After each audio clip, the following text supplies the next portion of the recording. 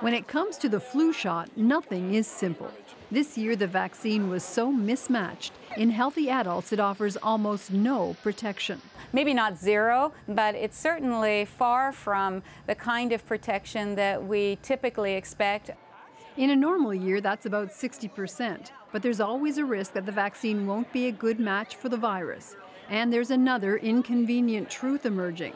Research is showing that getting the shot one year might make the next year's vaccine less effective. That's an uncomfortable thing for people to hear, but it definitely seems to be a real effect.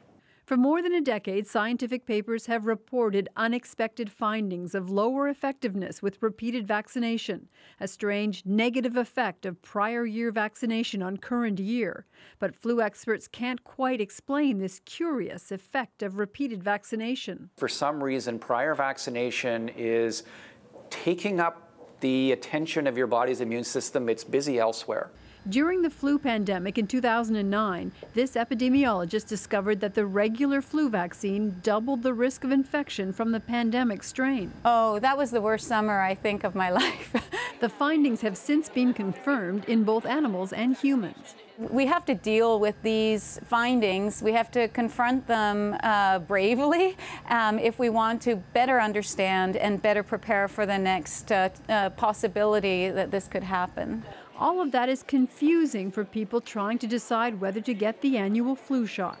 But these findings are just so new, so emerging, that policymakers, I think, have not yet had chance to fully digest them or understand the implications. It still doesn't mean people shouldn't get their flu shots.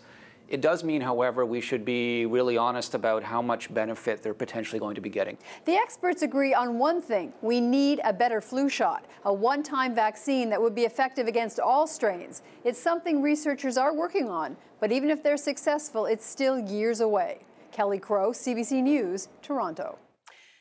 And Dr. Michael GARDAM is here to help us make sense of all of this. Can you make sense of all of this? She called it confusing. What do you make of this? It is very confusing. It's very odd to have prior vaccinations somehow affect what's happening to you this year. There really isn't a lot of precedent for this. And so it's something that, as was mentioned, is very confusing, and people are still trying to figure out what this means in terms of policy.